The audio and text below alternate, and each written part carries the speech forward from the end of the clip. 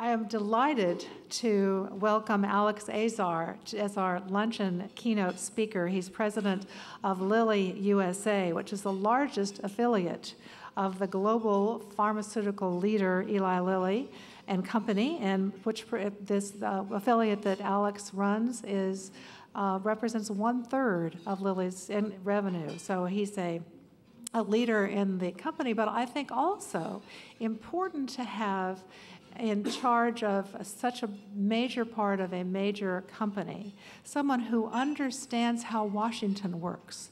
So many other CEOs are sort of bewildered by the process of Washington.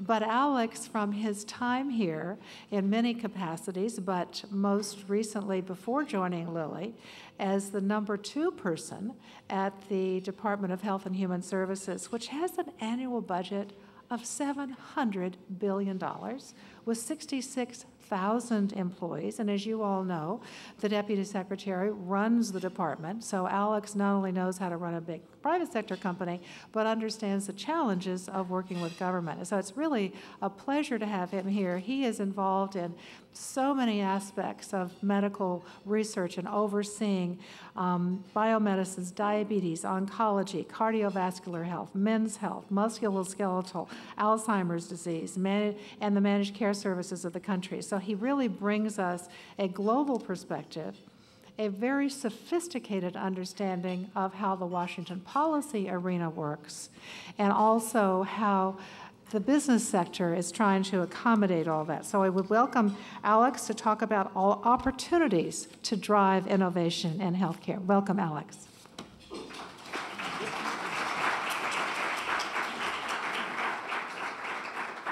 Well, Grace Marie, thank you very much. And thanks for your continued leadership to support free market solutions to our healthcare problems in the United States, and for your work to support an innovative environment here. When I was in government, Grace Marie was always an incredibly valued resource for me and others of advice, counsel, and ideas for us as we tried to shape the healthcare environment here in the United States. It's also great to see so many friends and colleagues here. It's like a little reunion for me, so it's nice on a personal note to be with you all today. As other speakers have been discussing today, there are few more important issues in the national debate today than the future of healthcare. For all of us, this should be a very personal issue. Our lives may literally depend on America's ability to sustain an environment that advances medical innovation. As the title of this conference suggests, each of our tomorrows are indeed being built today in research laboratories and in policymaking halls of government across the country. My hope is that our future will be as bright as our past. Tomorrow literally is a day of historic leaps forward in advancing our collective societal good. On May 10th, 1775, representatives from the 13 colonies opened the Second Continental Congress, the group that eventually declared our independence. Nearly 100 years later, workers in Utah drilled the golden spike that completed the first transcontinental railroad. And certainly not as well known, but personally important to me and to the millions of people affected by disease over the last 136 years, May 10th, 1876 was the founding of Eli Lilly and Company by a Union Army colonel turned pharmacist. Colonel Lilly's company, the business that I now serve as a steward, would go on to play a vital role in the production of life-saving medicines such as insulin, penicillin, polio vaccine, and innovative cancer therapies, just to name a few. Of course, Lilly is just one player in America's great history of pharmaceutical innovation. A recent New England Journal of Medicine study found that about 80 to 90% of medicines approved between 1990 and 2007 were derived from the biopharmaceutical industry. Certainly, we depend on government and academic research as important parts of the healthcare ecosystem. But it's entirely fair to say that our own laboratories and companies like Lilly, it is our own laboratories and companies like Lilly that will most likely produce future breakthroughs. But we have to ask, are we building a healthcare system today that will make those breakthroughs a possibility tomorrow? Today, I want to talk about three of the critical concepts that frame this debate. First, why innovation matters. Second, why we can't take American leadership for granted. And third, what we can do to better support medical innovation here in the United States. In my role at HHS, I often met with counterparts in health ministries from other countries, and I found that my position was rather unique. Like others, I had responsibility for financing and delivery of elements of healthcare. But unlike them, my portfolio also included innovation, most notably oversight of the National Institutes of Health and the Food and Drug Administration. So unlike my colleagues, I had to balance the goals of reducing cost and sustaining innovation. This broader perspective also helped me appreciate the potential for innovation to actually reduce costs, improve quality, and allay human suffering. As we struggle with the healthcare challenges of today, a narrow focus on costs to the exclusion of innovation would be self-defeating.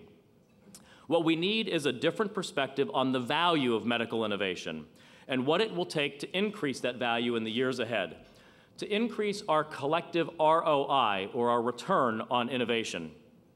The fact is that medical innovation over the past century has transformed the basic expectations of human life that had prevailed since the dawn of civilization.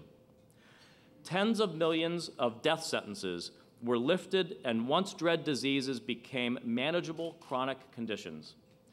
Take our progress against two of our leading killers. The death rate from coronary heart disease in the United States has declined by about 2/3 since it peaked in 1968. There are 1 million Americans who lived last year, 1 million who would have died in 2011 at the 1960s rate.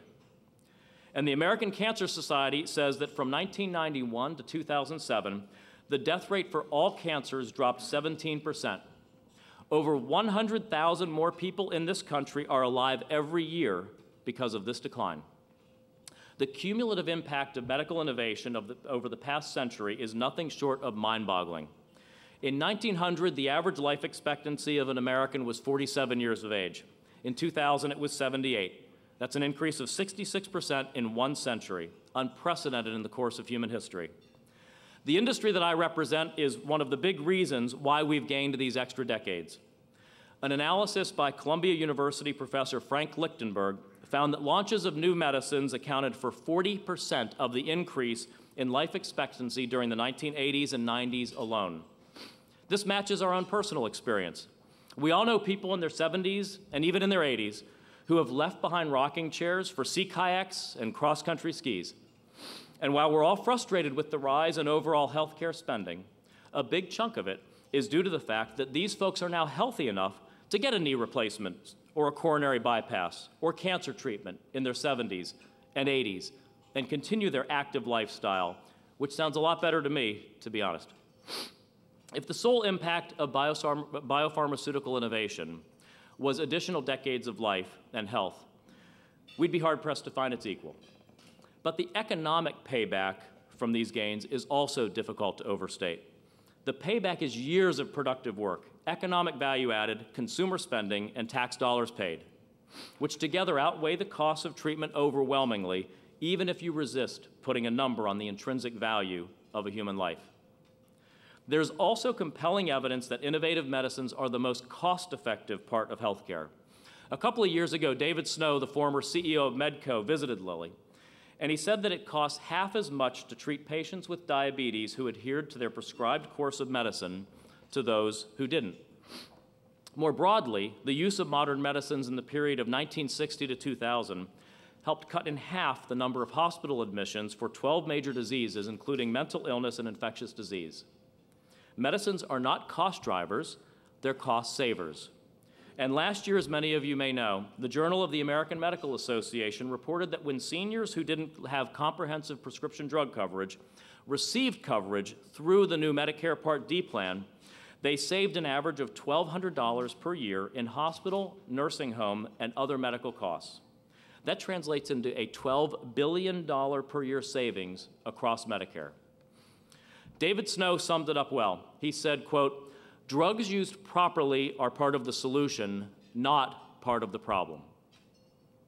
Now, because of our track record of innovation, some take ongoing progress for granted or think that we have all the innovation that we need.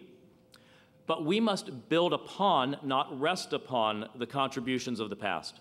For all our tremendous progress, much, much more remains to be done. with 10,000 American baby boomers turning 65 every single day. It's not surprising that we've seen a sharp increase in the incidence of diseases associated with aging: cancer, type 2 diabetes, osteoporosis, neurodegenerative disease, and more. The Alzheimer's Association says that by 2050, absent effective treatments, more than 13 million Americans will be afflicted by that disease, and costs in the US alone could surpass $1 trillion a year. Let's face it, the only way to make further inroads against these and other conditions is to sustain medical innovation. The good news is that advances in life sciences are bringing treatments once beyond our reach finally into view. One need look no further than the 36 new molecular entities approved by the FDA in 2011. But we can't stop this revolution cold in its tracks. As we know, the bar for innovative medicines is rising inexorably higher. So here's our challenge. What can we do to ensure that we sustain the innovation required to conquer diseases, control costs, and maintain the trajectory of longer, healthier lives? How do we win the case that what we do is, in David Snow's words, part of the solution?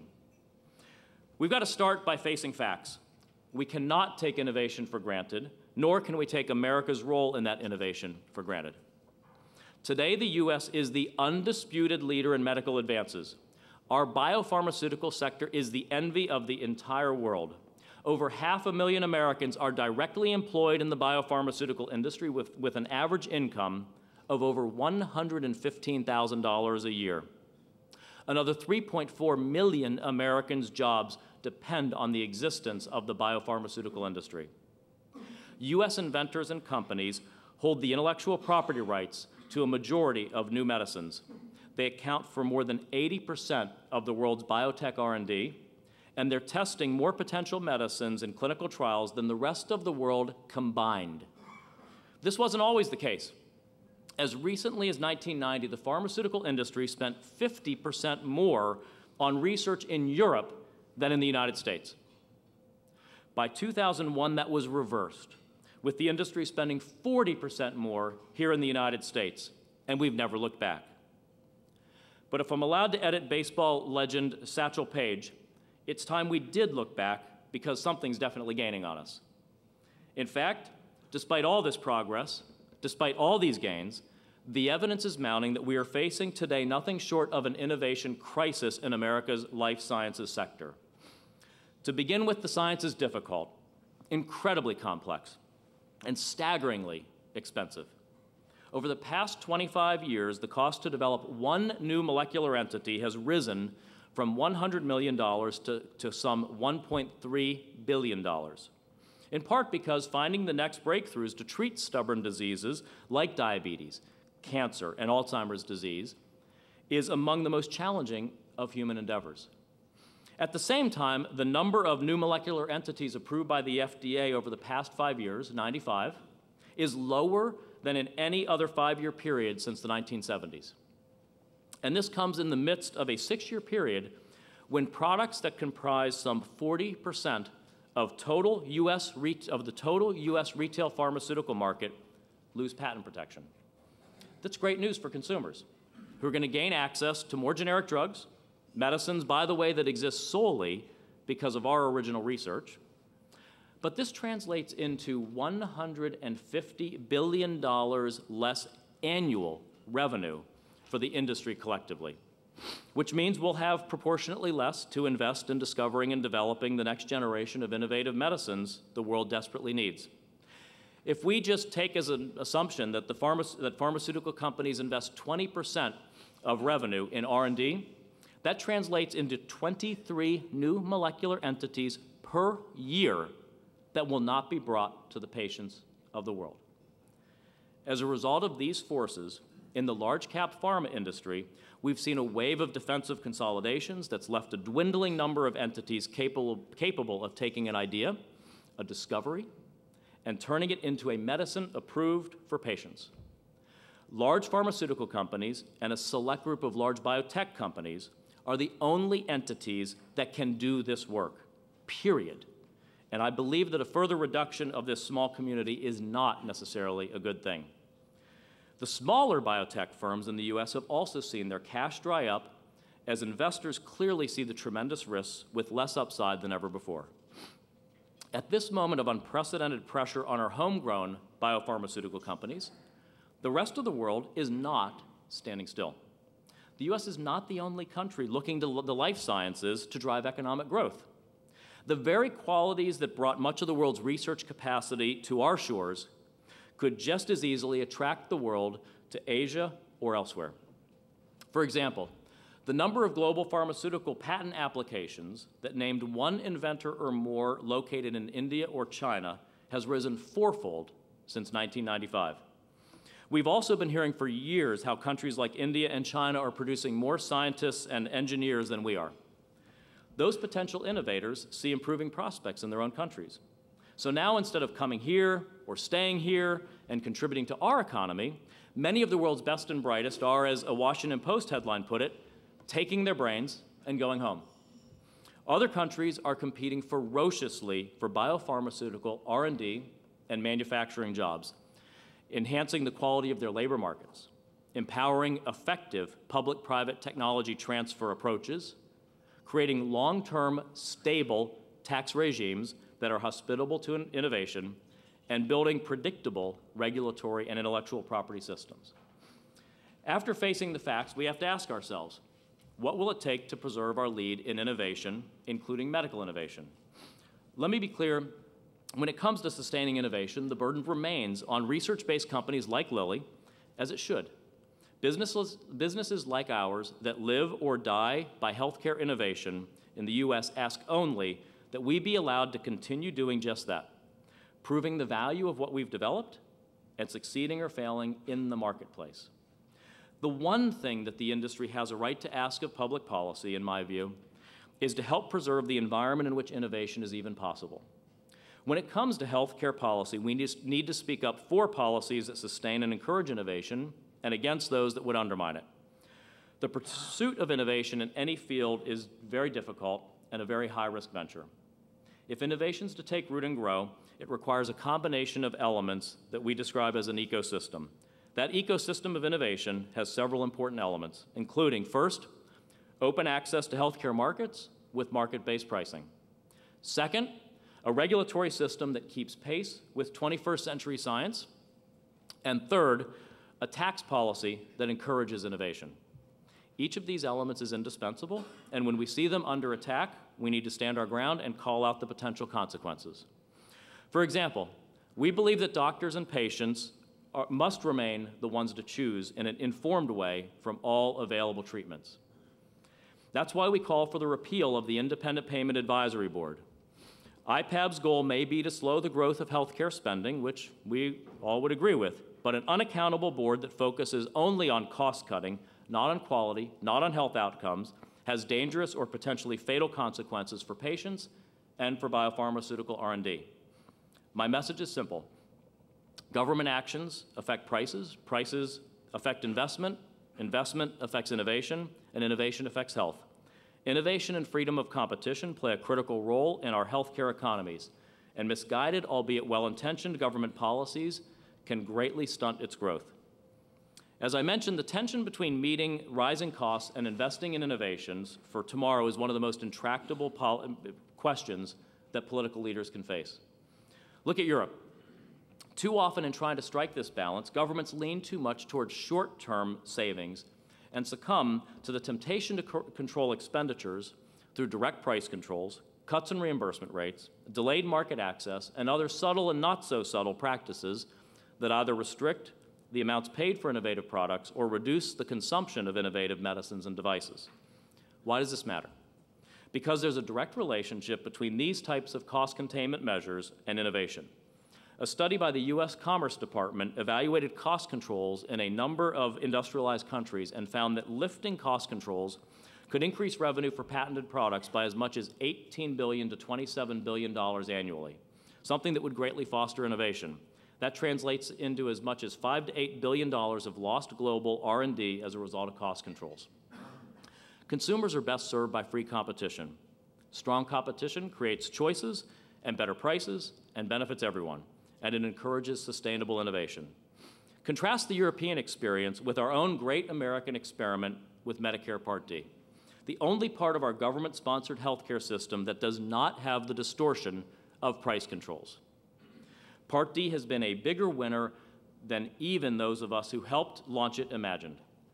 Costs have been as much as 40% below the original Congressional Budget Office estimates, and beneficiaries report an 85% satisfaction rate. We've got to continue speaking out against government price controls being imported into Medicare Part D.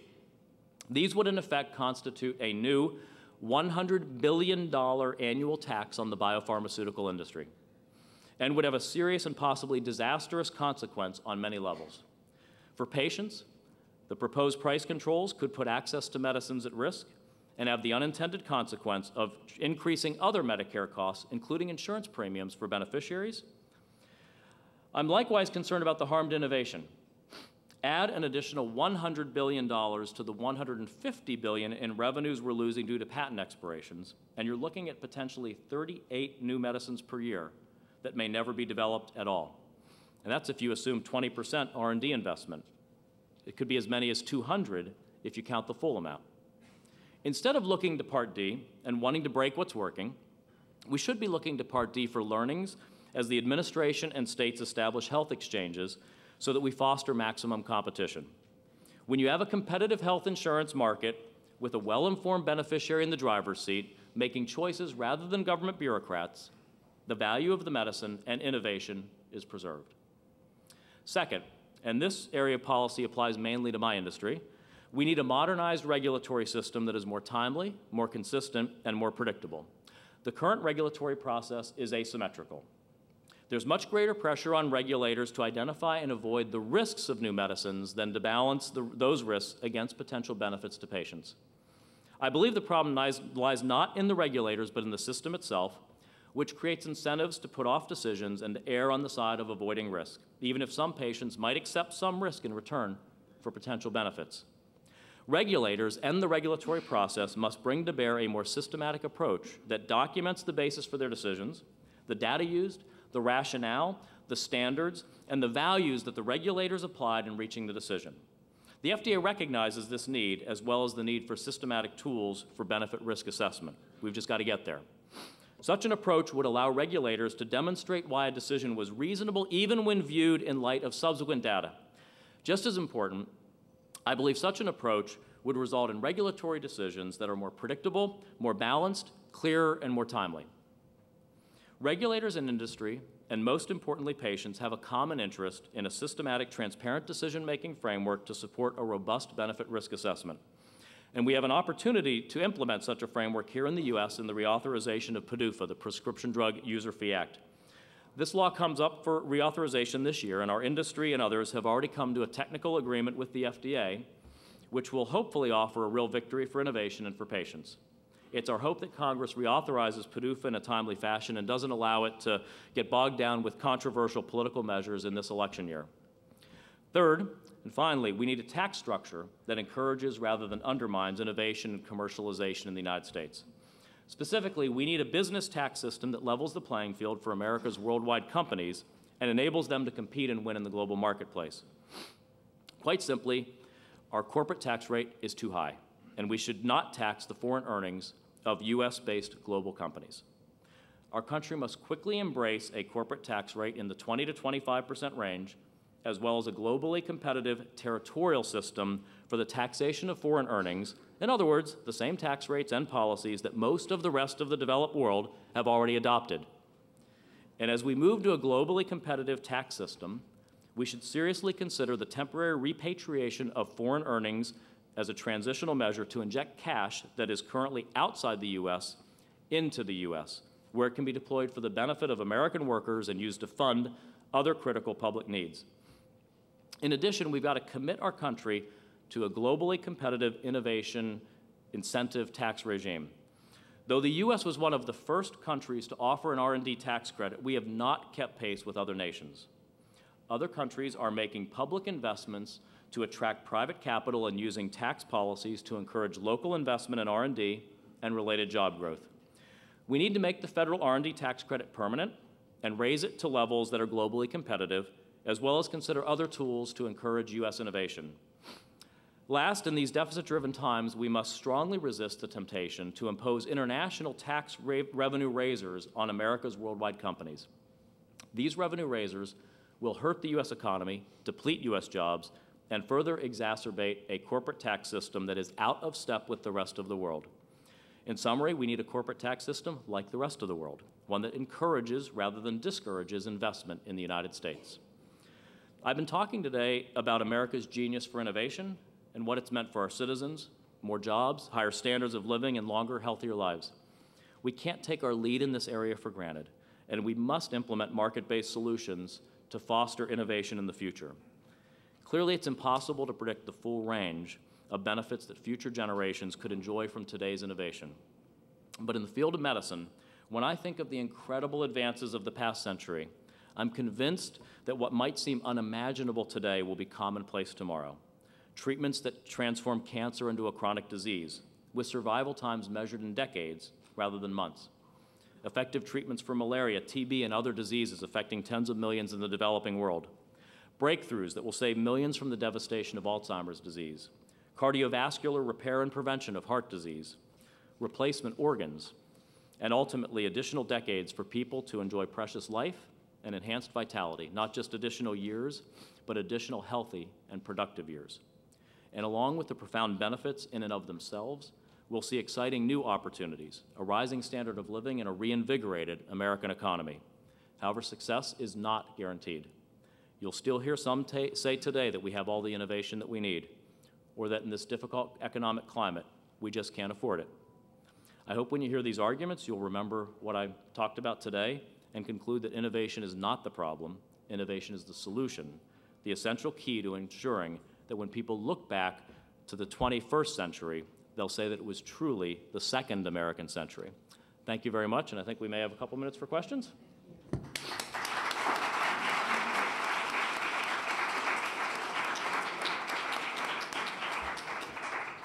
Thank you, Alex. That was extraordinary in your understanding of what it takes to get to the vision of the biomedical century that we really are on the cusp of. Thank you so much for that really wonderful talk.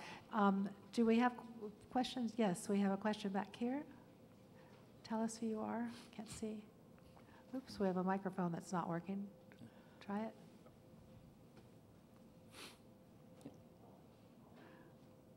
While we wait for the microphone, I want to tell you how much is it working?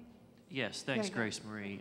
Is that This is Anthony Wisniewski. I'm General Counsel of Advanta Government Solutions.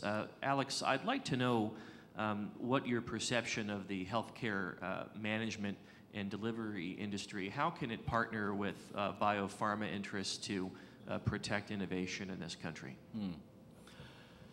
It's a good question. I think that the most important thing is we work with a lot of our partners in the payer world and employers that work to better manage, especially chronic diseases, that as long as we're at the core of everything is if we keep the doctor and patient relationship at the center of everything and try to inform but not dictate the nature of that relationship, that's what ensures that we're going to have innovation over the long run. It's when we try to dictate the nature of that relationship, the therapies that they will select, the course of treatment that they will select. I think that's where we get into trouble. We can inform, we can educate, we can create pathways, we can create best practices. We just have to be careful that we don't go so far that it gets between them, between the doctor and the patient, in making those critical decisions. Because it really is, it's the exit rights. It's the exit rights of individuals that, whether it's competitive insurance, competitive marketplace for health care, that's what protects innovation at the end of the day, in my mind. The question? While you're thinking about. Can you tell I'm a recovering economist there? That's wonderful, which is yet another of the important hats that you wear, Alex. And we have to give an extra thank you to Alex. He really went through heroics to get here. He got up at 5 o'clock to take a 7 a.m. flight on U.S. Airways. from Indianapolis, only to get a text message that U.S. Airways had canceled the flight and gave him no other options. He quickly So I ran. looked and found that Delta had a flight at 6:15. He got to the airport at 6 o'clock. Sorry, you didn't check in time, even though he had a ticket. So he then went over to Southwest, had a flight at 6:20. Not only were they happy to have him on board, but they held the plane. Yep. So does that show you what the value of competition? Yes. Good point. And even more, the value and the determination of Alex to get here. He really had such an important message to share with you all. And I think it really is a capstone to the messages you've heard today about the importance, the crucial importance of putting the doctor and the patient at the center of every medical decision, the vital, essential nature of competition, the crucial importance of public policies that support innovation, and the kind of changes and transformative changes, as Alex said, we cannot even imagine today. It is really extraordinary. So come on, guys. He's answered all your questions? Uh-oh, Mr. Hoff. Here we go. John Hoff, we get you. See, I will tell you, there are a bunch of people out here who used to work for Alex, including John Hoff, as Deputy Assistant Secretary at HHS. When Alex says, uh-oh, I'm nervous. John Hoff, Galen. Alex, you mentioned that you wanted repeal of the iPad. I would just ask you an open-ended question. Are there any other provisions of PPACA that you might also want to have repealed in order to promote innovation? So the biggest thing, John, that we're focused on right now is IPAB and trying to get that removed. The unaccountable, unelected group of 15 that would make decisions literally of life or death for so many Americans, and questions around therapies that people should have access to. Our other focus going forward has to be on the implementation of the statute and ensuring that as exchanges are set up, as the thousands of decisions that will get made in implementing the statute of that size, that those decisions get made with a framework of how do we, within that framework, support as much market-based competition as possible, lesser regulatory approaches, less command and control approaches around setting up exchanges, market facilitation, information gathering. I think Part D, as I mentioned in my remarks, I think Part D is an excellent example of the benefits of that kind of approach, creating genuine competition, creating enhanced beneficiary choice, driving costs down, and leading to higher customer satisfaction, and patient health care. So that's the model I would look to, and that's where I want to be advocating as we work on the implementation of the statute.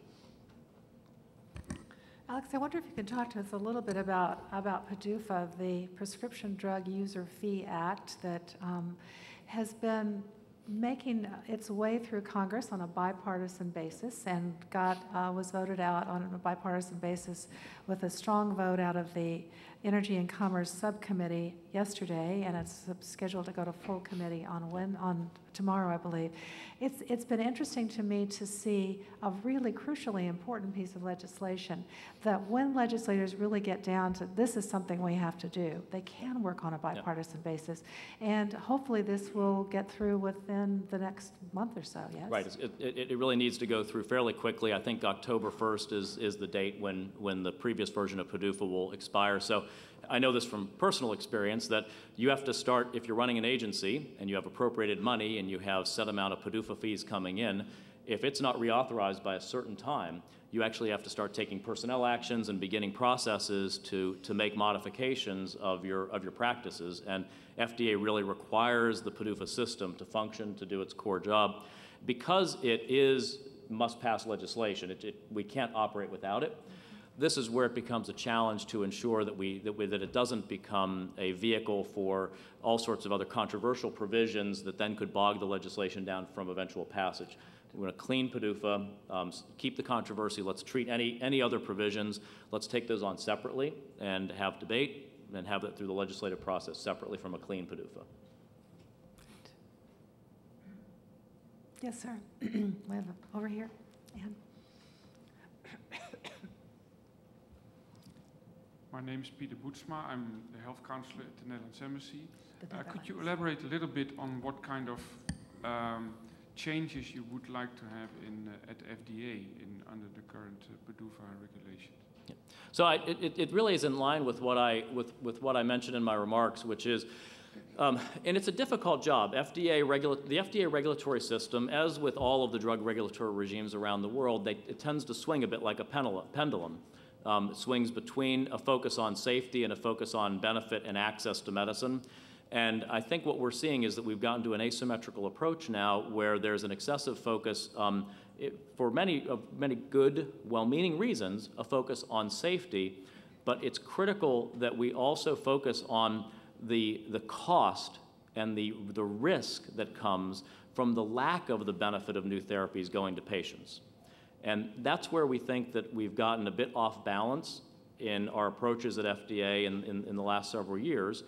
And one way that we can help fix that is the idea that I mentioned of more transparent and consistent standards for reviewing new drug applications, so that the basis of decision is very clear and that it's consistent across divisions and is set there so that, because anything can change. The FDA has to approve drugs on more limited information based on phase 3 clinical trials. And then once it's out and tens of thousands or millions of patients are using the product, you'll learn more information about the product. What's important is that those people who have to make this cost-benefit decision within FDA set forth why, with the knowledge they had at the time, it was the right decision to approve a drug, because there can always be second guessing later. And a good, transparent, standards-based approach that sets that out according to rigorous scientific and regulatory protocols, that's the best protection for reviewers, and it's the best protection for patients. So those are the types of changes that we think are important and that would really help on a going-forward basis with FDA. And my sense is that, that there's agreement at FDA along similar lines. It's a matter, though, of, as with anything, the change management to build those into processes and make that happen. It is a challenge in this information age for the FDA to have standards, but also have enough flexibility to be able to recognize that, sometimes there are drugs that have such a clear evidence that they are efficacious and safe, and people need them right away to be able to have the fast track approval, but also to be able to use information so that as we get more information about a drug, that can be integrated into the system as well. Exactly. I mean, there are lots of challenges in this information age to the FDA approval process as well. Yes, microphone right behind you. Thank you. Yes, Wayne Bowles with the Bowles Company. In thinking about the FDA, would it help speed up approval of new drugs on the market if you were to take the food out of the FDA, put it with the U.S. Department of Agriculture, have them do that, then the caseload, then the remaining caseload might be lighter and might speed up the approval of drugs from your company and others? So let me first just make clear, as a company, Lilly doesn't have views on that question, but just from my own personal experience, having led FDA, I don't believe that it creates distraction. It's separate centers, separate work, separate personnel, separate processes. So I don't believe that the food regulatory jurisdiction of FDA impacts the device or drug work that FDA does there.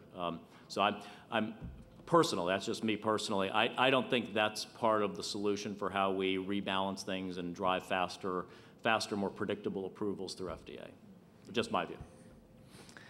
Well, I want you to please join me in thanking Alex for his heroics in getting here for a fabulous presentation.